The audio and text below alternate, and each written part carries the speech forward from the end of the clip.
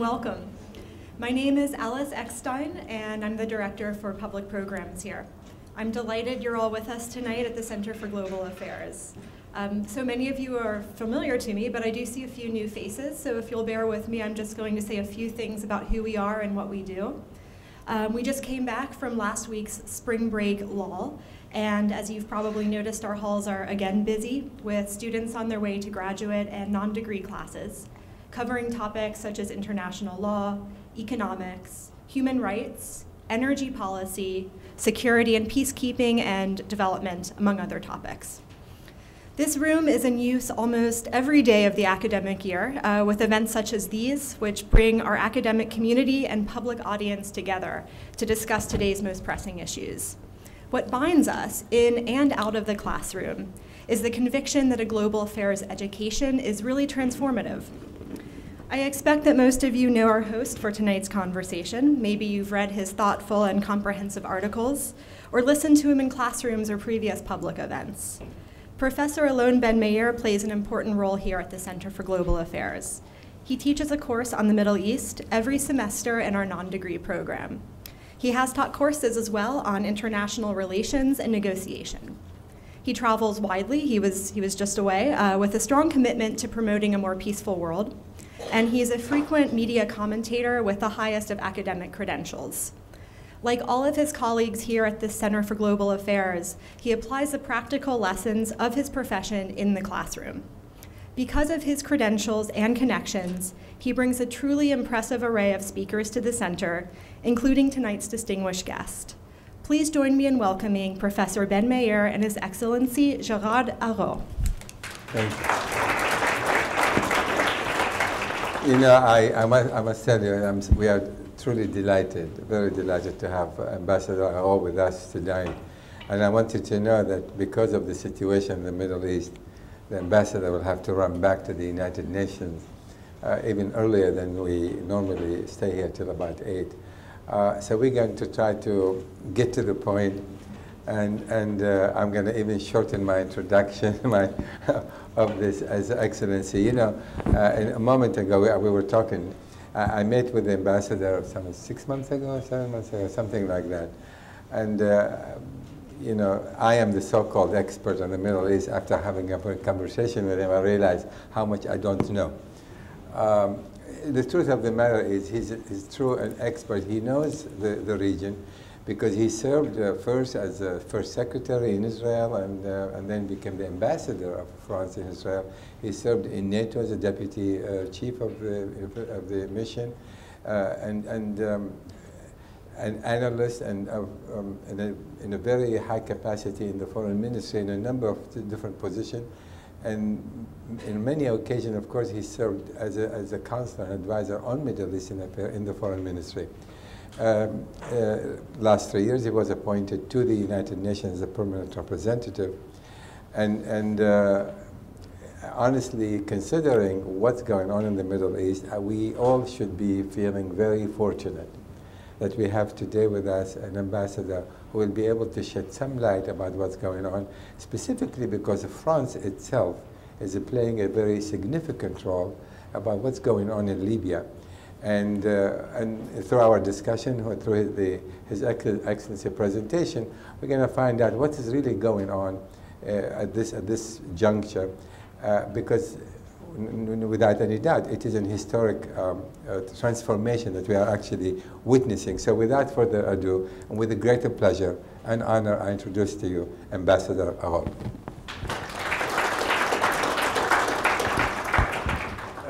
Thank you very much, and you know, of this opportunity which is offered to me to address you. And actually, yes, I'm sorry, I'm just rushing from the Security Council where we had our first meeting to present the results of the air campaign in Libya to the members of the Security Council. So it was a bit, of course, a bit tense, because when you are conducting military operations, it's always a bit tense. It's the life of the soldiers, the life of the civilians. So it was, it's a bit a difficult period that we are going through. For a diplomat, it's not very easy actually to explain what he is doing.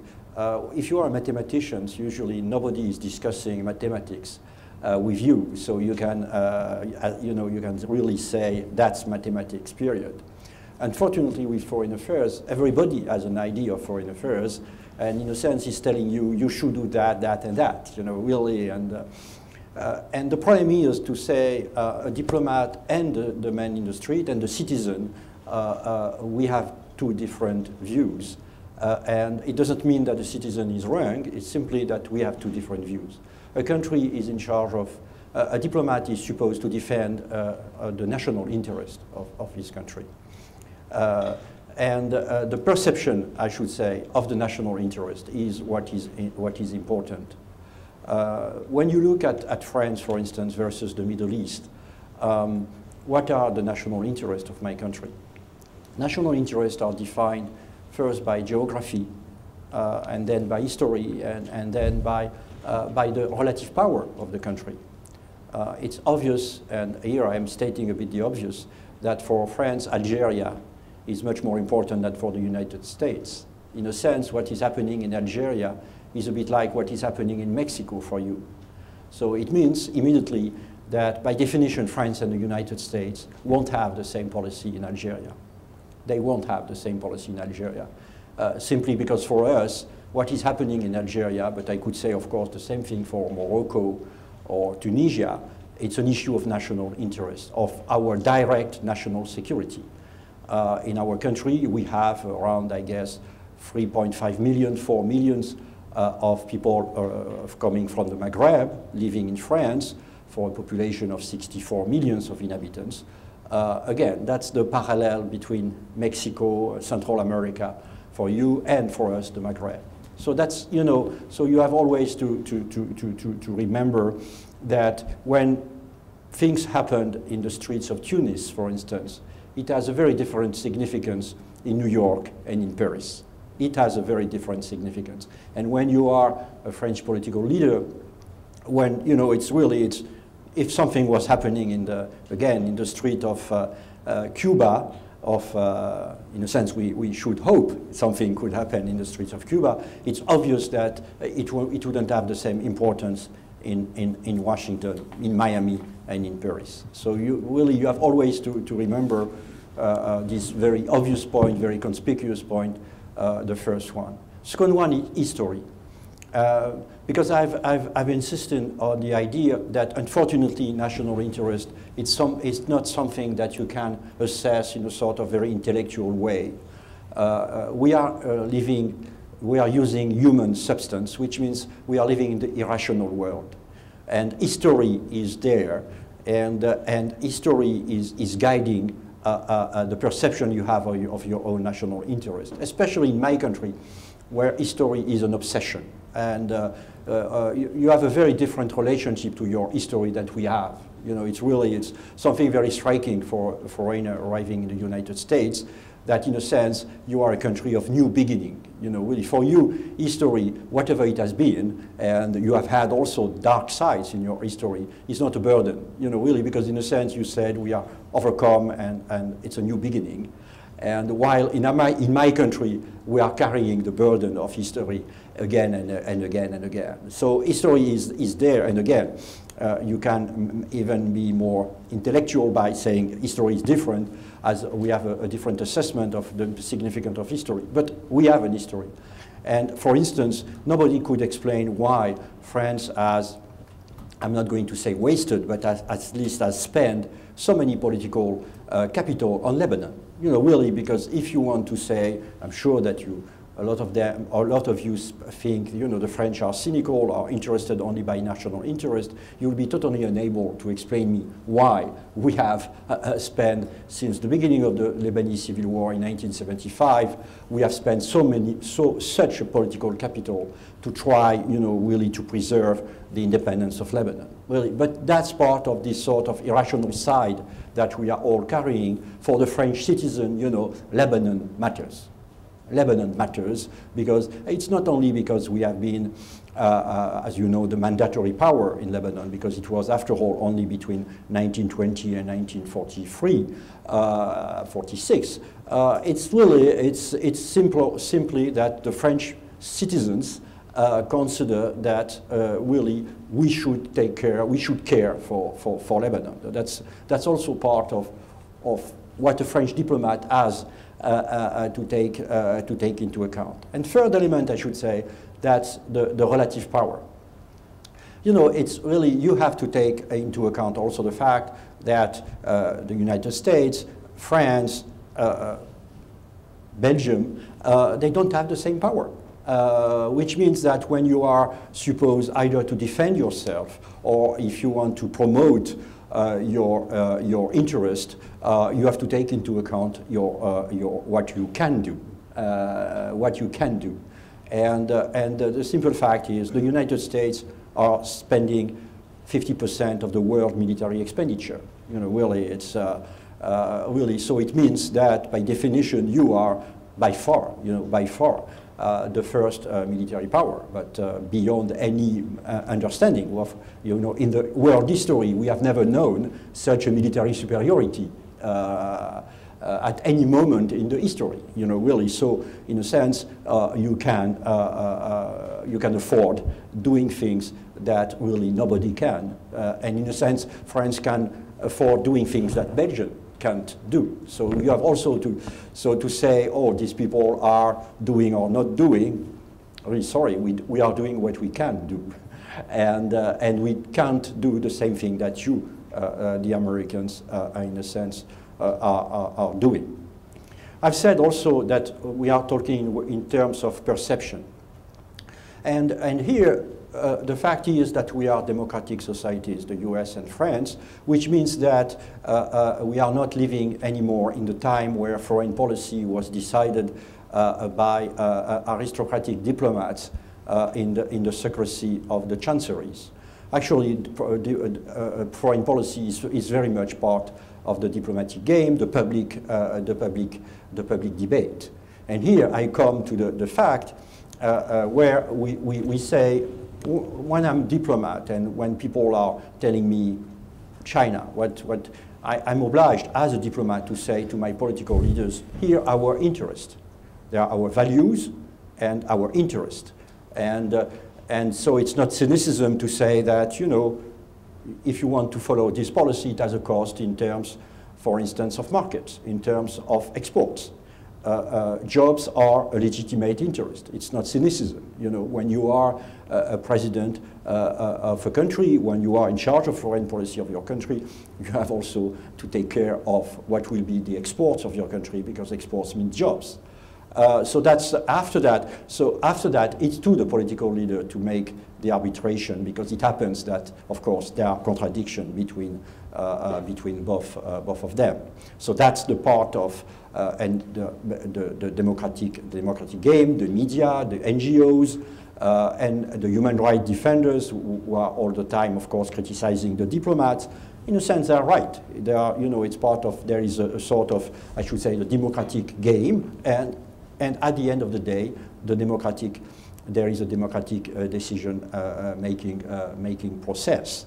So it's and I give very often I give this example because people think usually the Americans think that the French are cynical, have a cynical foreign policy, but you have to be reassured the French are convinced that the Americans have a cynical foreign policy, but with a sort of Protestant good conscience. Well, that's the difference that we see. In a sense, the French and the Americans are right. It's not cynical. We have a foreign policy. We are defending our national interest, and the role of the NGOs, the role of the political parties, is, in a sense, is to push for their ideas and for defending the values.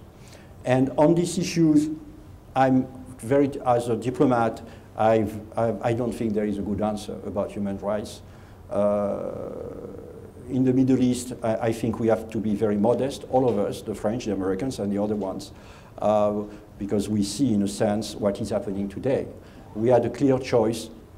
We thought that we were making the choice of stability. In a sense, we thought that the choice was between authoritarian regime and fundamentalist victory. And we made a choice. We decided that we should choose the first term of the alternative. Here, something is happening totally new in the streets of Tunis, in the streets of Cairo, and also maybe in Syria and Yemen, where you have people who are not anti-American, who are not fundamentalist, but simply are asking for democracy.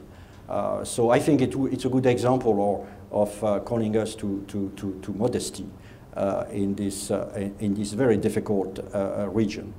And I should insist to the fact that nobody has an answer. Nobody has an answer. It's very, it's really, when you read the French newspaper, everybody is saying that the French authorities behaved in an awful way. When you read the British newspaper, they say that Mr. Cameron behaved in an awful way. And when you read the American newspapers, it's the same thing at the expense of President Obama. I think nobody, no country, no leader actually could pretend or could pretend that he has been really very successful. And in a sense, we can't be successful because we have to admit immediately the limitations of our influence. What is really, frankly, even the American influence on what is really happening in these countries. It's limited. We have a limited influence because as soon as you lift the finger, you are immediately accused of interference. I give you the example of Maghreb because it's my, in a sense, is of course, as the former colonial power, as soon as we say a word, we are immediately accused of colonial interference. And some regime in the Maghreb, especially one of them, is very good at it. And is extremely very good at it, because we had a difficult time and a difficult divorce, and is immediately accusing us of interfering and trying to associate a democratic protest with the colonial interference. So it means also that we have to be extremely careful in the handling of the crisis.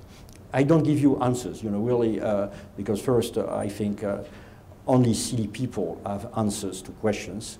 Really, I've been in Israel, and I know that when you ask a question on the Talmud, the answer is always a question. So I have learned in Israel. I've spent 5 years and a half in this country, so I've learned that to avoid to give clear answer to questions. No, the Middle East for France, for obvious geographic reason, it's across the street. It's across the street. The Maghreb, but for also human reasons, because we have the second Jewish community in the world. We have the first Muslim community in Europe. We don't make, every country has its own fads.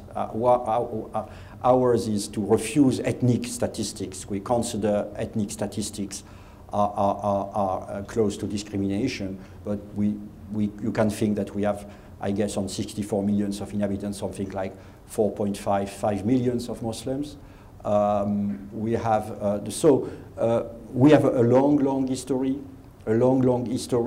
with this part of the world, coming from the Crusaders. It's not something that you should remind these days, but coming from the 11th centuries, we have been colonial powers in the free countries of the Maghreb, in Syria, in Lebanon. So for all these reasons, we are, in a sense, we are obliged to have a Middle East policy. And our Middle East policy is the Middle East policy that, it's not, I think, by chance that for the last 52 years, I guess, we have had more or less the same policy in the Middle East. You can have nuances, you can say, oh, there are nuances, there are sensitivities, or you have presidents who, when they arrive, they want to change the policy. And after 6 months or after 1 year, they are back to the tracks. Really, they're really, our interest is very simple. It's stability and peace.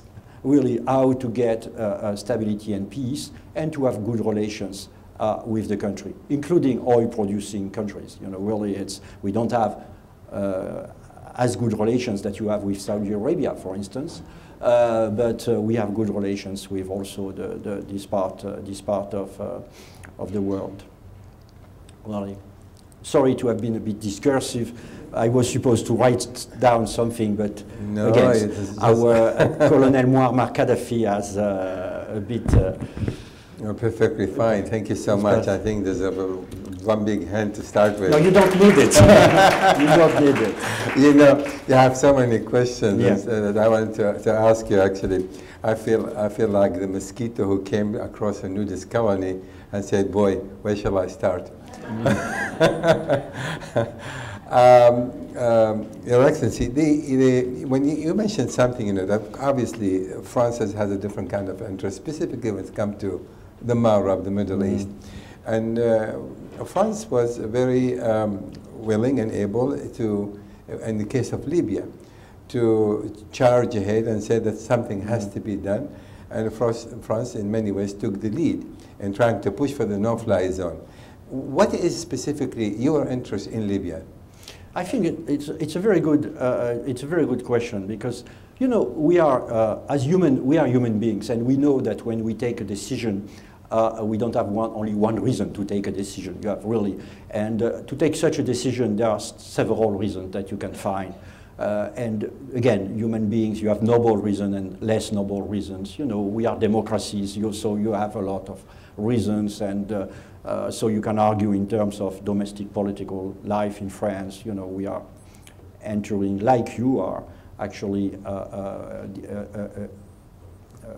a year towards a presidential election. So you can have, you know, and when you look at the French press, in a sense, there were a lot of different arguments.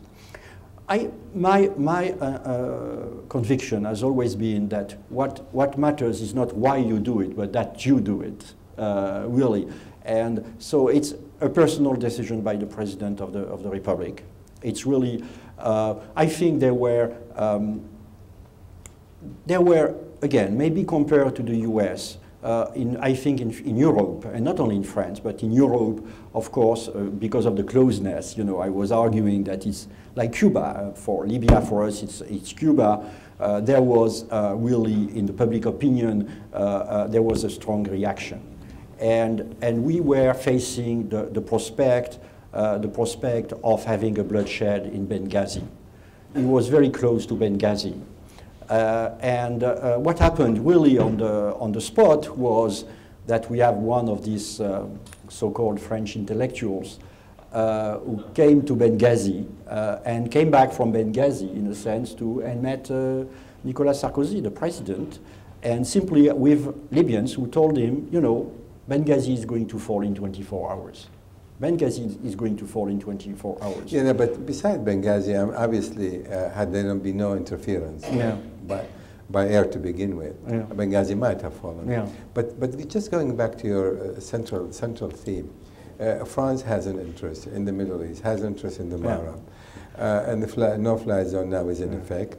The United States is already said it openly that it wants to pass on command to European communities in one form or another. Where do you see this going? Where do you see the end game at this juncture? Is there an end game? I have, you know, really, if I was a bit late, it's because I had a stakeout when leaving the Security Council, so I avoided very carefully to answer to this question, you know, really to dozens of journalists. You know, I'm going to look very, very old. I think it's more or less in my career, it's my 5th or 6th war that I am following as a diplomat, not as a soldier. And what is really striking is, you know, it's only in the books that you think you decide what is my political goal and what are the military means, the strategy to reach this political goal. It never happened this way, you know, really. Usually, one morning you wake up and that's war. And Kosovo, you know, I really, the Kosovo story is illuminating, because simply we started to send warning shots, warning missiles at Milosevic. And I was at NATO at the time, and I can tell you, all of us, we were convinced that Milosevic would cave in after 3 or 4 missiles. He didn't. And suddenly we were obliged, either us to cave in or to go into the escalation. Nothing was prepared. There was no planning. It was a total surprise. And I think that's something very striking. In a sense, on Saturday morning, really the French planes started to bomb. Of course, the journalists, because we are the French, the journalists believe that it was through some quest for glory, or I don't know why, I don't know what. It was simply that because the people in Benghazi called us and said, in 12 hours, it's over. So that's reason, no, but I said, so that's reason, in a sense, that the planes were sent, we rushed, but I should very clearly that our goal is to let the Libyan people to make their choice, their political choice. How we are going there, we have still not, and I'm not saying the French, but all the coalition, we have still not determined the command structure. Try to imagine, we are 3-4 days, we still don't have a command structure. We are negotiating to have a command structure. It's a lot of improvisation. We are in a sense, and war is very often an improvisation. Yeah, but this is the concern that we have, and what we, when we read and see in the discussion, various levels in government level, in the media, the concern we have today is that now that the campaign has started, by all accounts, there is absolutely, from my perspective, and having talked to so many, Gaddafi can no longer stay in power. Now, do you feel that air campaign alone is going to achieve that objective? How are we going to do so without some kind of boots on the ground? And who is going to provide them? You should not ask this question to me, because I was in Israel in 2006 when the first Air Force officer was chief of staff, it was the first time it was an Air Force officer, was the chief of staff of Tzahal, convinced the prime minister that actually he could win the war by using Air Force, only Air Force. And we know the result. It was a real failure. Are you referring to 2006 in Lebanon? Exactly. Okay. July. Yes. And at the end, the Israelis were obliged, of course, to send infantry. No, here what we have, that's of course a legitimate question. You have the Benghazi people, and you have the Libyan people. So the Benghazi people were going to be crushed, to be defeated. Now they are not going to be defeated. So, so you can argue that the infantry, which is going to decide the fate of Libya, they are the Libyans, themselves.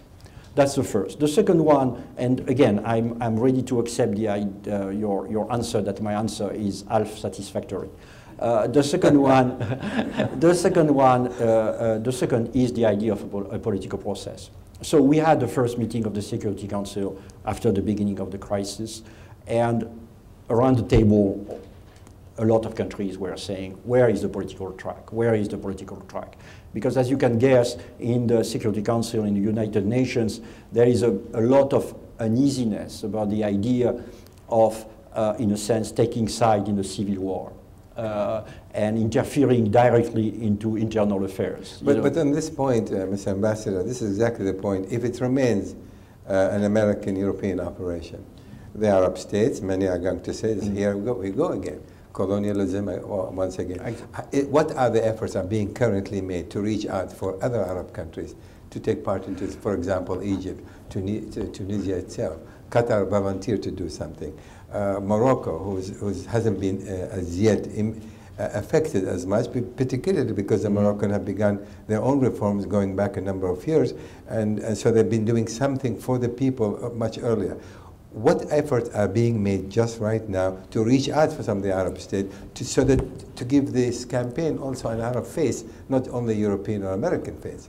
No, I think first, again, if we are Egyptian, if you look at what is happening in Libya from Egypt, your conclusion is I won't interfere, because from an Egyptian point of view, they have still more than 1 million of Egyptians living in Libya, and it's their border, so it means that it's a country which could have very direct and negative influence on their security. So I should say that the Egyptians, are very prudent, and I should think that Tunisia is reacting the same way.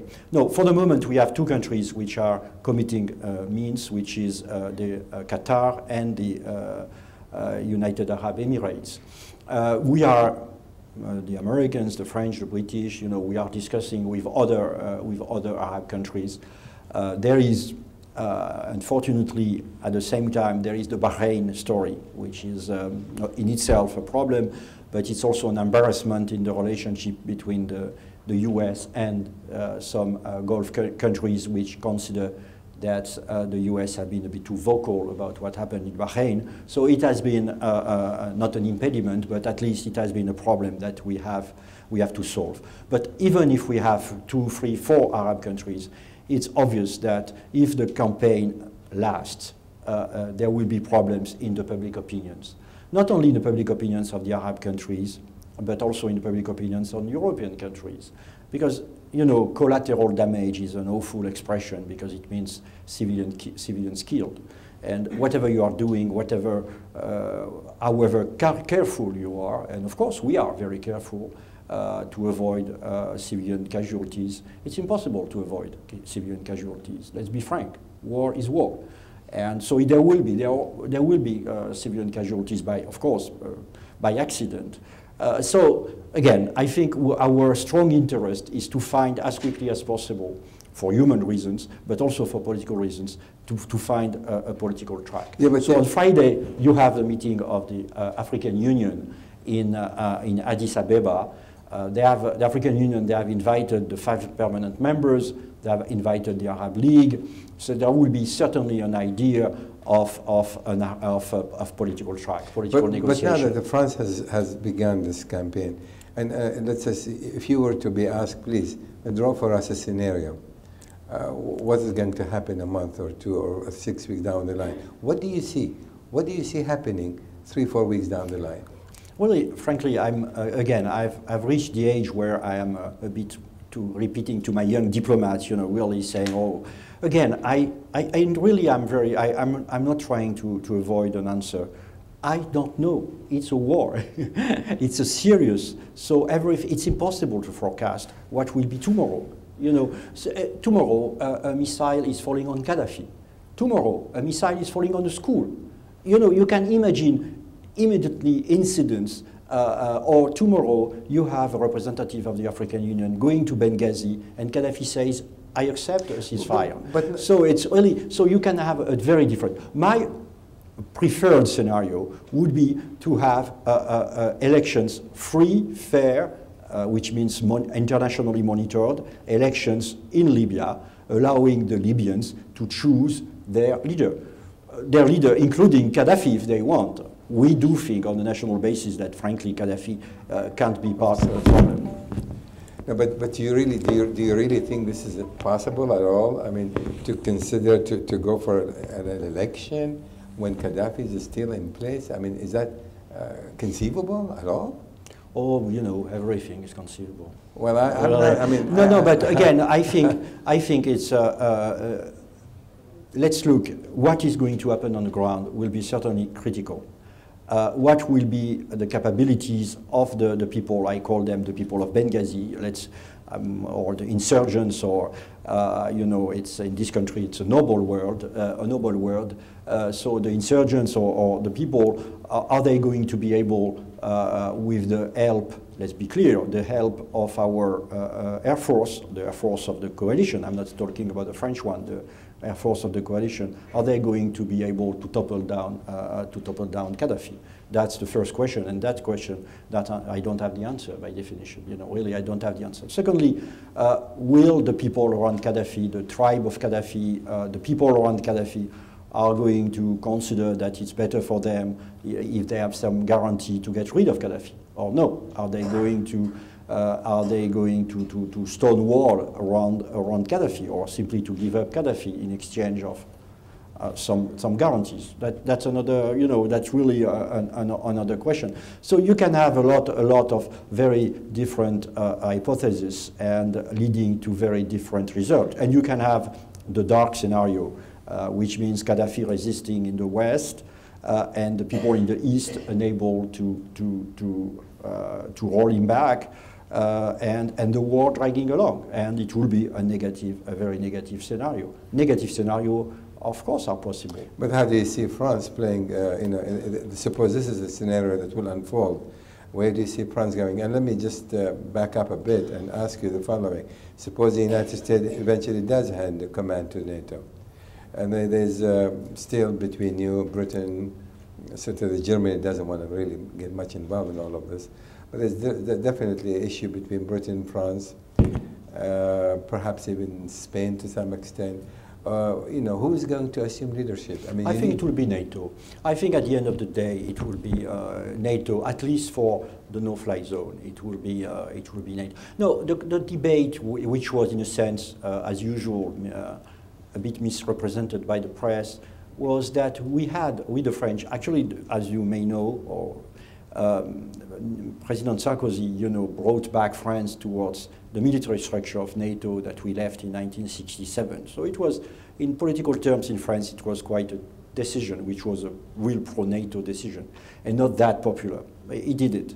So he can't be accused of being anti-NATO. No, the idea was that it was not a very good idea of having NATO in Libya. Very clearly, NATO, or not in Libya, I guess, on Libya, flying over Libya, that NATO is such the symbol of the West, of the Christian, the Christian coalition of the West, in a war where we didn't want to appear as the West versus the Arab world. So it was more in terms of political and symbolic aspects. So there was a political debate about it. So I guess that, but we have reached, since the Americans are in a sense, for the moment the Americans are ensuring more or less the command structure on an ad hoc basis. But I think that at the end, I guess that we'll reach the conclusion that we are going to use NATO for the no-fly zone. For the military strikes, for the airstrikes, maybe it will be a different structure. But in this regard, if it's going to be NATO, Turkey is a member of NATO. Yeah. And we know now there's quite a bit of tension between France and Turkey. In terms of Turkey's complaining, we're a member of NATO, we haven't been participating, we have not been part of the decision-making process, albeit we are an effective member of NATO, with the largest standing army actually within NATO you know, structure. How are we going to, and then there's also the personal relationship between Sarkozy and Erdogan, which is really not terrific from what we see and hear. Is there any negotiation, any talks now between France and Turkey in this connection? No, because, you know, Turkey, the problem of Turkey is not linked to France. There are some problems in the world which are not linked to France. A few, but really, you know, really, and unfortunately, because we want to consider ourselves as the center of the world, but there are some problems which don't depend on us. No, the problem of Turkey was, the main problem of Turkey beyond these squabbles was the problem of bombing a Muslim country. You know, really, basically. Well, that's the point, exactly. That's the point. And it's done by another Western power. So it was exactly, it was the problem we have, with Turkey, there is a major geopolitical shift. Under the military dictatorship and in the Cold War, Turkey decided that it was a Western country. It was the best ally of the West against communism and against the Soviet Union has collapsed, and the military dictatorship has collapsed. And the Turks are discovering that actually they are a country of the Middle East, they are Muslim countries. They have a long history in the Middle East, so that it was, their foreign policy was a bit a lobotomy. You know, there was part of their brain had been artificially cut. So you have the normal Turkey, which is back. Turkey as a Muslim country, and it's not insulting a country. You know, you say Italy is a Christian country, a Roman Catholic country. That's with a tradition, with an imperial tradition, the Ottoman Empire, and they have national interest. So it's normal that they have some reluctance to, you know, they had the reluctance versus Iraq, in Iraq, but they have the reluctance also in Libya to see the West versus. So there are debates, but not between France and Turkey. It's between Turkey and all the other members of NATO. Was any effort being made, however, in advance that since Turkey is a member of NATO and being a Muslim should have been much quicker, much more part and parcel of what's taking place. So Turkey as a Muslim country, and I understand from Turks that I spoke with, they were very upset about what's going on in Libya, and they would have liked to participate. That's what I'm told. Is there any merit to that? But actually, if there is a NATO structure, if it's a NATO operation, and I guess today, I think it should have been decided in Brussels as a NATO operation, it will be led from the Air Force, the NATO Air Force command, which is in Turkey. So it means that and as you know, in NATO, all the decisions are taken by consensus, so Turkey will be, but the problem is our Turkish friends have to be also fair. They have not been invited to Paris to the meeting which decided the operation, because at the time they were against the military operation. So you don't invite somebody who is against the military operation to a place where you are supposed to decide. But that was conducted in the name of NATO. That is, France went on its own. There were pretty much with the United States. But at the time they were against the military operation. And after that, but the deliberation in themselves were not handled or were not conducted under NATO umbrella initially. But even in NATO they were blocking everything. The Turks were blocking everything in NATO. I think 2 days ago the Turks have blocked the adoption of the plan for the no-fly zone. So the Turks, the Turks have negotiated a sort of turnaround, because in the beginning they were against any military operation, including through NATO. And now, there is a sort of turnaround, and they are back to the idea of and they say, we are ready to go to no-fly zone, but not airstrikes. So that's also one of the problems that we have to solve. Sorry to be a bit technical, because in the resolution you have two things, in military terms: a no-fly zone, you prevent planes to fly, and airstrikes that to defend the civilian population. And the Turks are ready to go to the no-fly zone, but not to the airstrikes. So it's not that easy. We are in French we say that you learn to swim by diving into the water. It means that we are trying to figure out what is this operation. We have not. I think it's a big first. I think in the history of the international relations, you don't have a lot of examples where suddenly you intervene in a civil war. You take side on one side of the civil war, and you do it in a few hours with very different countries, and you do it at the request of the Arab League. Don't forget that we are intervening in Libya, which is quite spectacular. But the Arab League actually supported the no-fly zone. Were they at the time? They were not talking about bombing. Actually, well, I mean, there's a distinction from their perspective. No. If you read the statement by the Arab League, they were requesting two things. One was the no-fly zone, and the secondly was the creation of safe areas and humanitarian corridors to protect the civilian. So what our argument, and it has not been discussed by the Arab League, our argument is that the airstrikes are a way of creating safe areas, which means places, really it's, and again, no, the problem of the Arab countries, I think you have to understand it. First, there is the hovering cloud of Iraq. Really, the West is not the most popular I guess, image because of Iraq, really, and so they don't want Iraq revisited, really. And when Tomahawk started to fall on Benghazi, it was quite a shock for a lot of Arabs, because suddenly they were back to the nightmare of 2003, really. So you have to understand this point on the Arab side. On one side, they hate Gaddafi, they want to get rid of Gaddafi. On the other side, there is this sort of guts feeling, really again, Iraq revisited. So it's difficult also for their leaders. Second point, most of their leaders have other concerns. They have other problems to handle. And so I think, and again, they have declared it, they have made several declarations, including the Organization of the Islamic Countries, actually, has made a declaration. They consider that Gaddafi, I quote them, is not legitimate anymore. And they have requested the UN Resolution 1973. At the Security Council, there is always one Arab country, which is Lebanon for the moment, and Lebanon was the most forceful advocate for Resolution 1973, and Lebanon voted Resolution 1973, of course. So again, there are problems in the street. The public opinion has mixed feeling about the idea. As I said, Gaddafi out, but well, tomahawk on Benghazi, you know, really, so. Well, I obviously, you know, I mean, you said it yourself, it's hard to, right now, to envision what's going to happen necessarily 2 or 3 weeks down the line. So let me sort of leave Libya for a little bit. What we are seeing today in the Middle East is a sweeping uprising that has gone far beyond Libya, before Libya and probably following what's going to happen in Libya.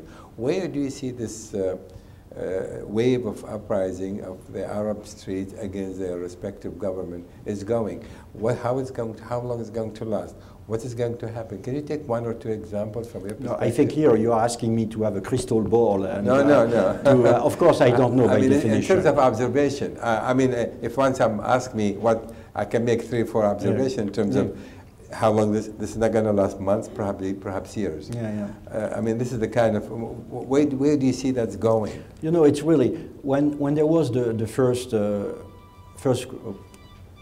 uprising, you know, the fall of Ben Ali in Tunisia, we have sent cables to the French embassies in the Arab world to ask them, is it possible in your country? You know, really, what is happening? And the answer was, all the ambassadors were answering, it's different here. You know, really.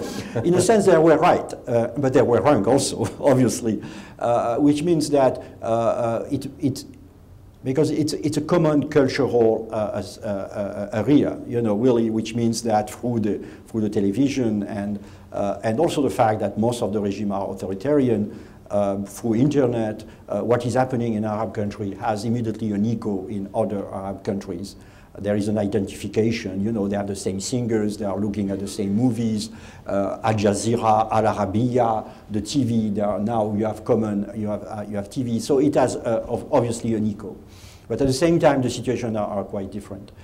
Between a country like Morocco, where you have, in a sense, a regime which has the religious legitimacy because the king is a religious leader, the historic legitimacy because the dynasty is 300 years old, the national legitimacy because the king was, in a sense, the liberator of the country against the French colonial power, and also because here you have the society has not been destructured by oil.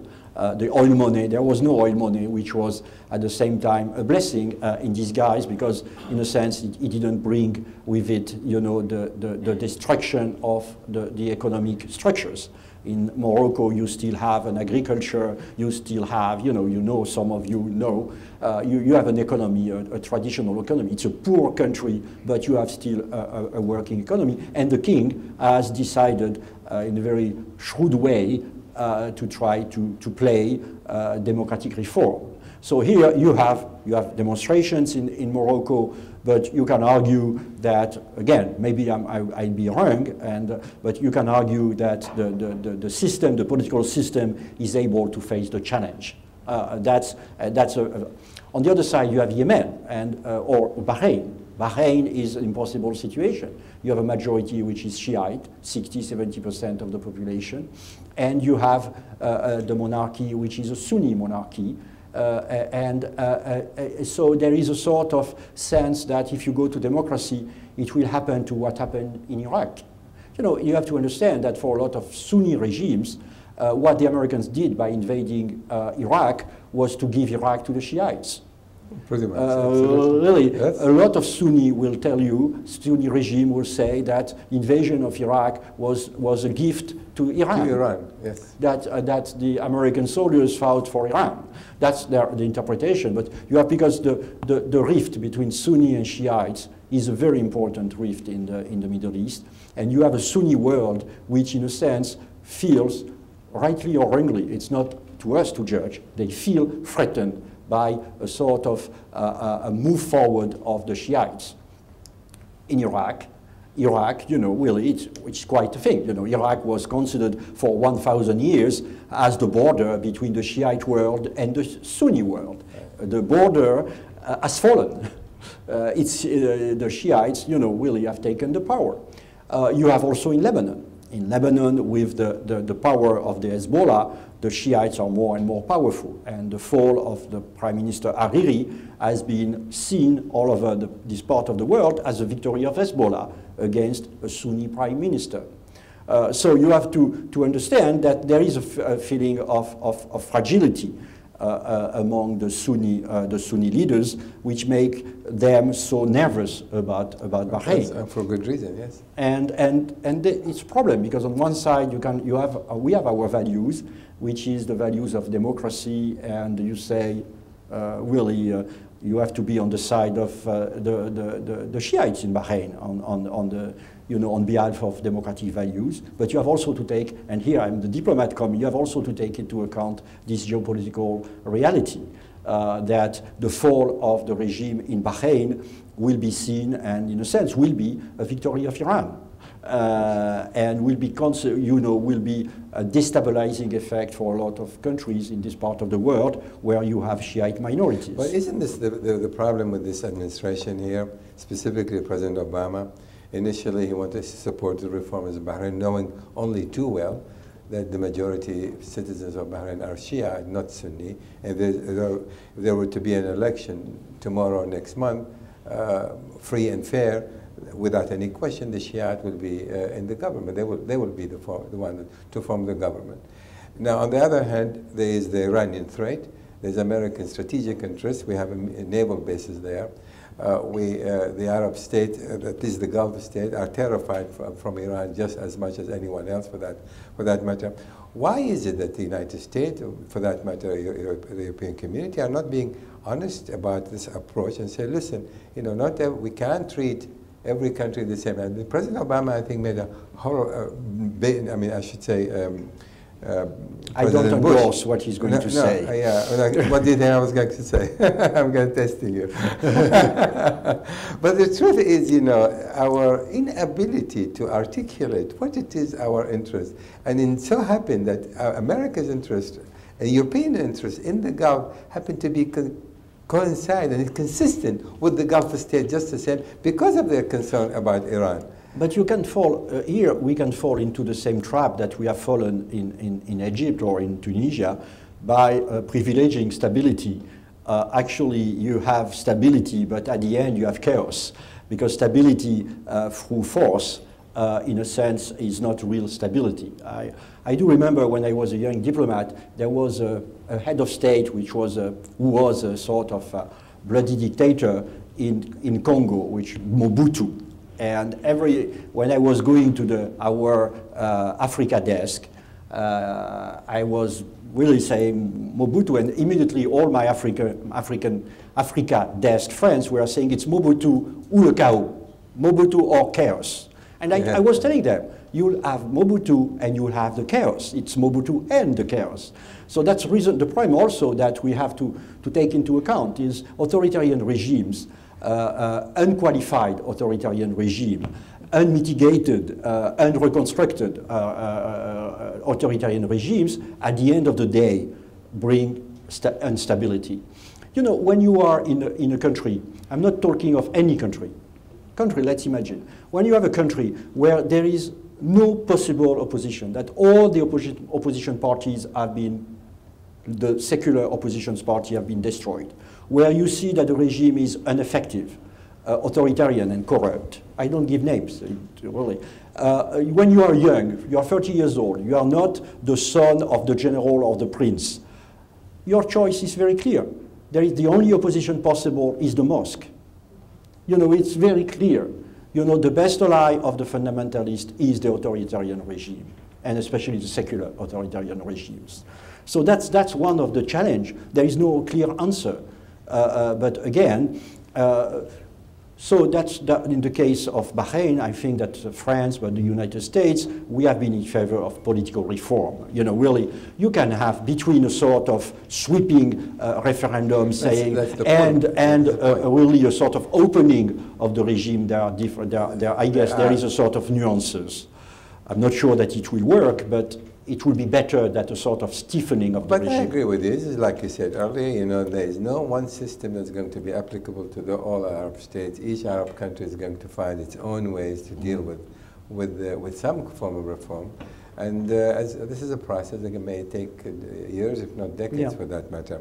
You know, I have so many questions I would love to ask you, but I want to give the audience an opportunity since you need to leave a little earlier. So we'll take a few questions from the audience. But before I do so, I want you all to recognize one person here who worked so hard in putting this together. Alice in the back there, please give her a big hand. We'll take a few questions and we'll take it from there. A mic here, please. Please limit yourself to a question. We have very limited time. Thank you very much. A few short years ago, the member states passed a UN resolution on the responsibility to protect the citizens of a country if their own government fails to do that. And I think in Libya now, this is the first time really that this is being tested. What exactly does the resolution say, besides the fact that there's a responsibility to protect? Is there anything in it that says you can leave at a certain point? I mean, you know, where does it go besides just the responsibility? No, the responsibility to protect is a concept which has been introduced, but immediately, of course, it has been denied by a lot of countries which have seen, you know, we have had a sort of golden time, the West, which was the 90s.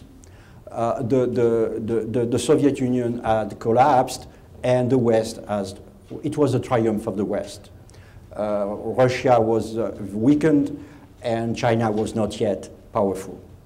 So a lot of concept, of Western concept on all disarmament or human rights have really been moved forward. After, I guess, the Iraq War, we have had a huge backlash.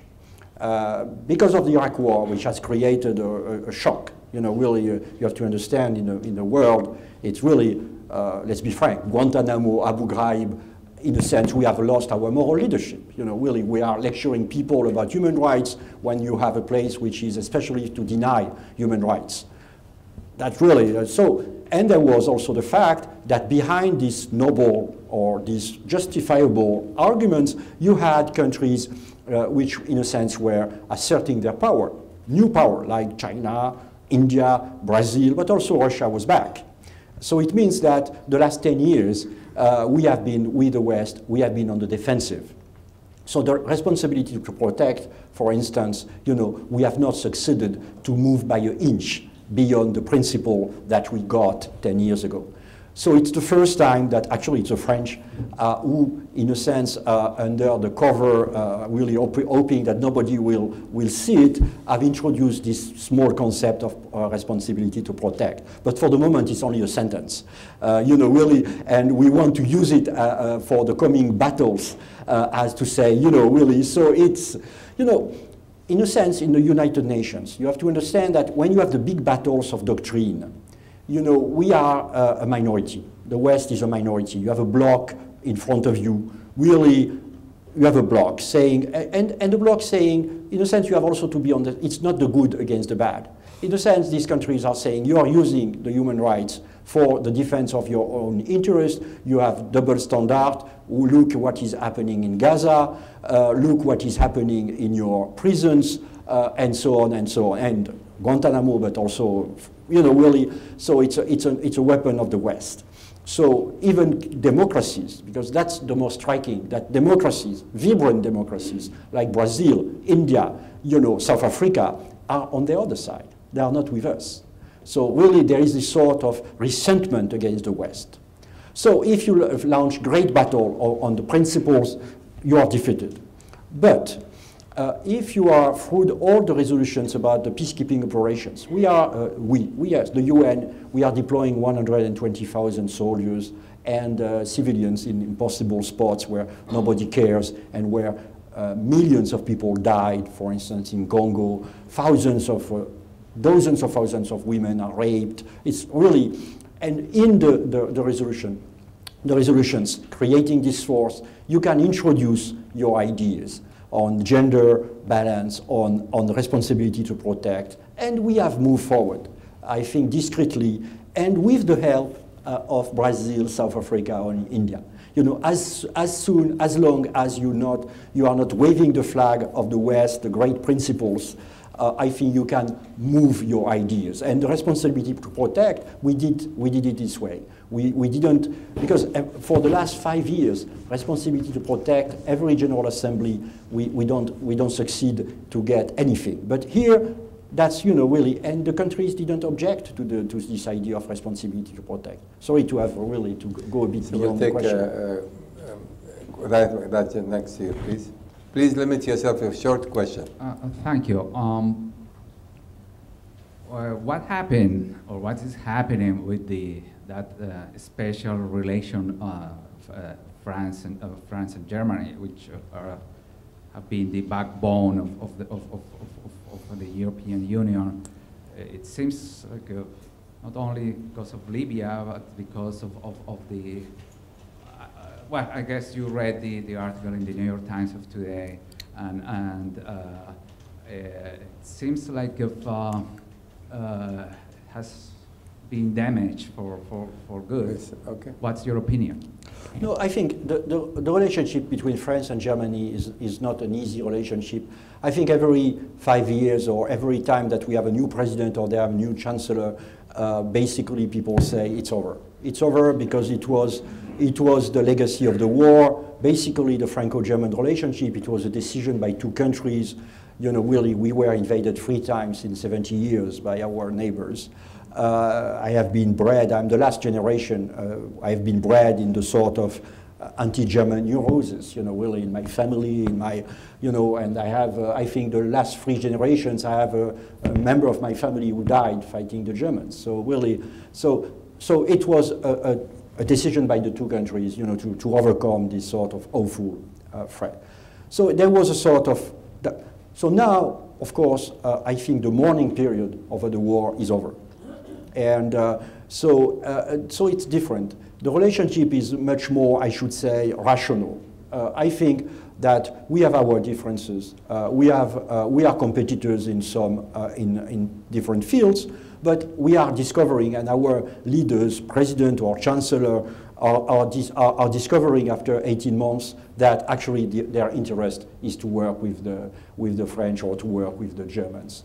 But it doesn't prevent us from having, from time to time, good squabbles.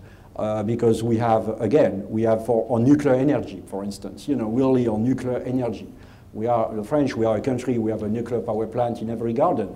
The Germans and we want to build a second one in the backyard.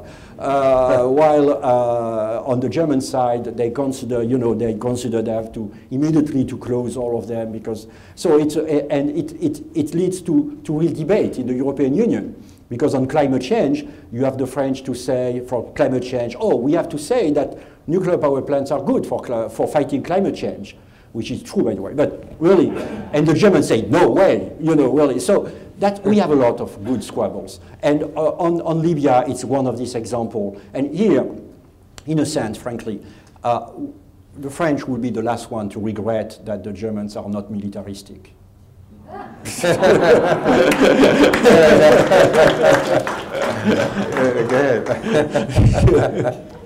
Hi, my name is Diallo Abdoulaye. I'm an alumni of the School of Continuing and Professional Studies.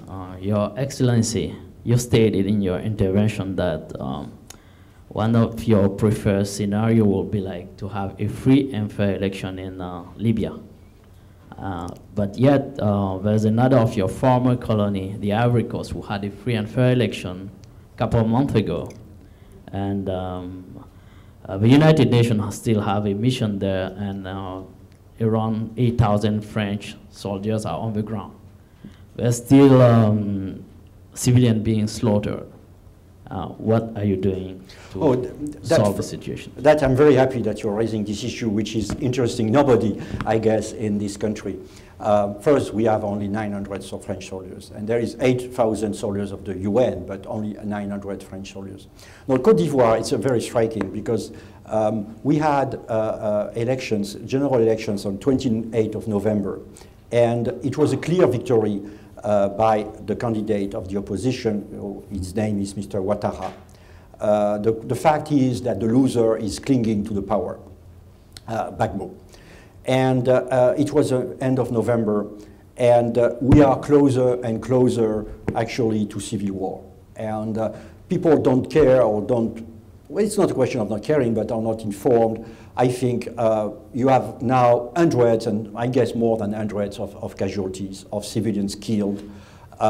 You have hundreds of thousands of people who have fled the capital, Abidjan, have been obliged to flee because they are terrorized by the gentleman, Mr. Gbagbo. So it's an impossible situation. And so we, the French, I can tell you at the Security Council, we are really doing our best. But that's a good example also of the limitations of the United Nations forces. Because people, first, we have to, because it's very easy to criticize, it's not only on Fox News, but you can criticize the UN forces. But first, you have to say that the Western powers are not providing UN forces. There is not one American soldier, not one British soldier, not one German, and so on, Italian. Not Italian, there are a few ones under the UN flag, which means that the UN forces are provided by countries like Bangladesh, Nigeria, Pakistan, and India. And I think we should be first grateful to these countries to do it, to provide forces. We don't do it. That's the first element. Second element, the UN forces, very often people don't understand, the UN forces are not for fighting. When you send a UN force, it's to implement a political agreement. So these forces they are not organized, they are not armed for fighting. They are basically here to be, between two enemies or to facilitate the stabilization of a country. And here, what we have in Abidjan, in Côte d'Ivoire, is you have typically this situation where you had a UN force which was supposed to monitor, facilitate the elections, the political process. And suddenly, law and order is collapsing. You have a war, a civil war. And these soldiers, basically, they are lightly armed. They don't have, and in a sense, they have not been sent there to fight.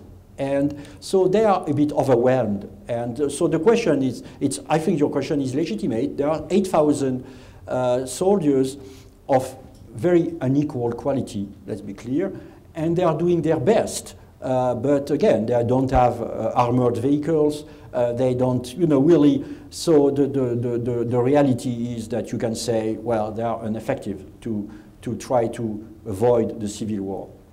So what we, with the French, we want to, on Monday, we would want to go for a new resolution of sanctions against Gbagbo and his people. But there is a strong, very strong risk of a civil war. And when you have had civil wars in the part of Africa, in Sierra Leone, in Liberia, and there were unimaginable slaughters. And so it's really for us, especially first we were the colonial power, but also we have now I think 12,000 French citizens living in Abidjan. And so we are really extremely worried by what could happen. Frankly, we are doing our best. But at the same time, some people say, send the French forces. But really, we were doing it in the 60s and the 70s, and we were accused of colonialism. So now we are in 2011, so we can't do it anymore. We can't simply send French soldiers to get rid of this guy. So we are doing our best, I can assure you, in political terms, in human terms, humanitarian terms. We are helping the Africans because what has changed from the 70s is now that the African countries want to solve the problem. So the regional organization, which is in English ECOWAS, in French CEDEAO, which is chaired by Nigeria, is doing its best to try to convince this guy to leave. And also South Africa, by the way, is also trying to do. So we are helping the Africans, Africa to the Africans, so the Africans have to solve the crisis. But the dangers are very high. Thank you for the question, to allow me to raise the issue of Côte d'Ivoire. Last question. Yes, last question. One more question. We'll go with you there, please. Your Excellency, my question pertains to the Special Envoy, the Secretary General's Special Envoy, Abdullah Al-Khatib. And the question is, do you think the Security Council have allowed enough time or a chance for Abdel-Ilah al-Khatib to actually try to pursue a dialogue or a political solution with Libya before pursuing, Security Council Resolution 1973? And quickly, if you could comment on Gaza. Just 2 days ago, POSCO, the Secretary General Under Secretary, he briefed the Security Council and said, pursuing or announcing a Palestinian state is essential to the stability in the Middle East, given the current situation. Could you give us an idea about if France has any vision or expectations for the current situation in Palestine, or, by September, should we expect, anything on that front, the two-state solution? Thank you. So on the first, I think on the first item, basically the question was not giving time. The Gaddafi's forces were rushing and entering the suburbs of Benghazi. And again, he was saying that they will go house by house and that rivers of blood will flow. So we had to intervene. It doesn't mean, as I said, political track. Mr. El-Khatib, with a Jordanian and with the special envoy of the Secretary General, it doesn't mean that his mission is over.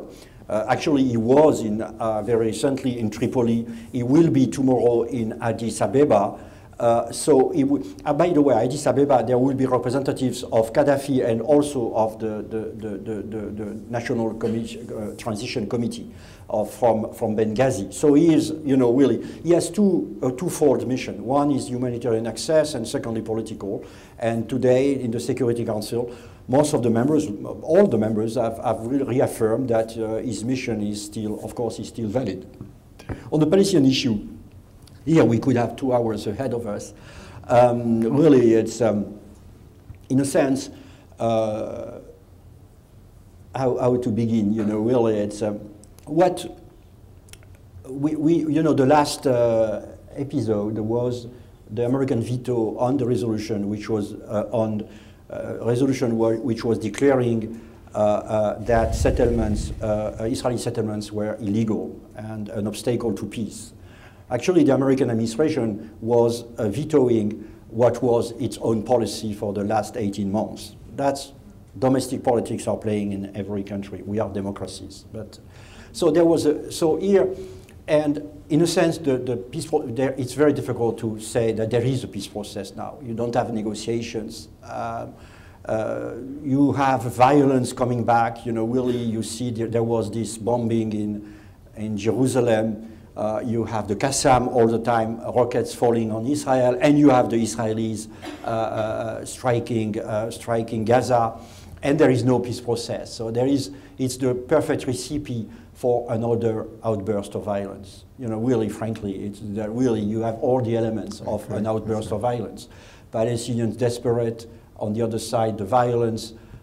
Tomorrow, an Israeli missile falling on the Palestinian school, or a Palestinian rocket falling on the Israeli school, and really everything explodes, especially because Will France vote for the Palestinian state? Yes, we voted. 14 versus 1. So No. If it comes to the General Assembly, will France support the declaration recognition of Palestinian state? No, I think that's I guess. I mean, it's going to come. That's what the Palestinians No, really. First, there is, yes, because there is the idea that the Palestinians will want to be admitted to the UN. But first, they can't, because to be admitted to the UN, you have first to go through the Security Council. And, yes. Really, and basically, frankly, it's not the issue. To be admitted to the UN, I'm sure that it's the most it's very exciting, but that's not the issue. The issue is a negotiation between the Israelis and the Palestinians. So the real issue is how we try to go back, to bring these people around the table. Because if we were, we can write down the peace treaty in 15 minutes. The peace treaty, everybody knows what would be a peace treaty. Really, of course, in this part of the world, especially in Jerusalem, 100 meters, you can really make a lot of difference. But basically, we know the parameters of the peace treaty. The problem is the two sides, for their own reasons, the two sides are unable to go to peace by themselves. Because it's really, again, the Palestinian side said, oh, the Israelis are responsible. And it's true, because the Knesset is totally paralyzed, 12 parties, it's totally, people forget that the Oslo Agreement was voted by 61 versus 59. really. And it was the Oslo Agreement with Rabin. But the other side, the Israelis said, oh no, the Palestinians are responsible. And the Israelis are right. You have the Hamas. How can you ask the Israelis to sign a peace treaty with the Palestinian Authority, which doesn't control half of the problem? The two sides have their own problem.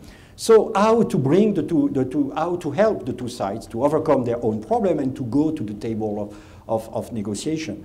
And again, nobody has really, obviously, has the answer. What we are trying to do for right now, for the moment, with the French, the British, and the Germans, we are trying to get the endorsement, the public endorsement of the parameters, the famous parameters of the solution.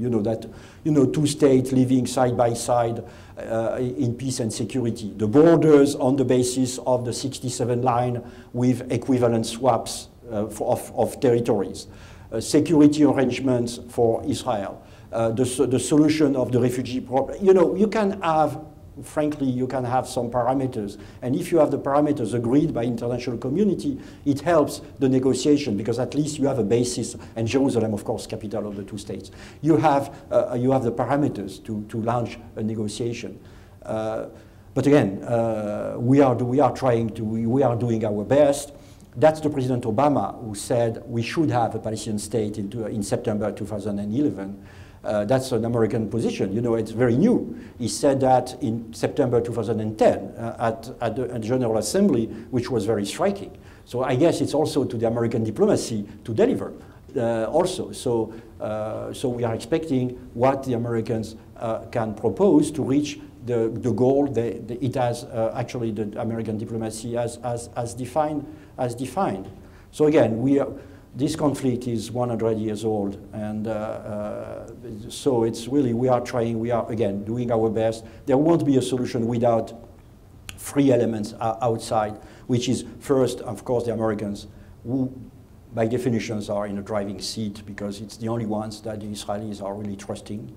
And you have two parties, and so you have to have the Israelis, which means the Americans. Secondly, the Arabs, for, I guess, the opposite reasons. Not only the opposite reasons, but also because the Arabs can give a lot of things to the Israelis in terms of recognition. You know that Israel is suffering from a deep feeling of fragility. It's very striking. Israel is a superpower for the region, which is afraid. Really how to handle the existential fear of Israel. And I think the Arab states can say a lot about acceptance of Israel, recognition of Israel, Arab embassies in Israel, you can say, and the Europeans also, because Europeans, we can bring also a lot of things in terms of economic association of the new Palestinian state of Israel, or for the refugee problems. So we have to work together. Unfortunately, for the moment, I think we are not there. I guess the Palestinians, for the moment, are more focused on the reconciliation with the Hamas, and because nothing is possible as long as you have two Palestinian interlocutors. You can negotiate. You can ask Israel to sign a peace with somebody who is not really who is not representing both sides. You can say that Israel has its responsibility, but that's the reason. So the Palestinians are engaged into reconciliation, and Prime Minister Netanyahu has announced that he wanted to make a peace initiative. So let's wait what he's going to propose, because Prime Minister Netanyahu, has really, and I think he one of the first Prime Minister of Israel to say that he's in favor of a two-state solution.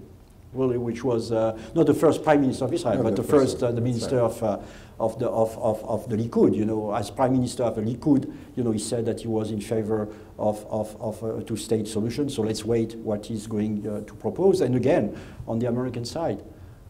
Well, you've been very, very generous, very eloquent, and thank you so much for taking the time. We're grateful to you. I have to go. Yeah, I know. Thank you so much. Thank you. All the very best. Thank you. Thank you. Thank you.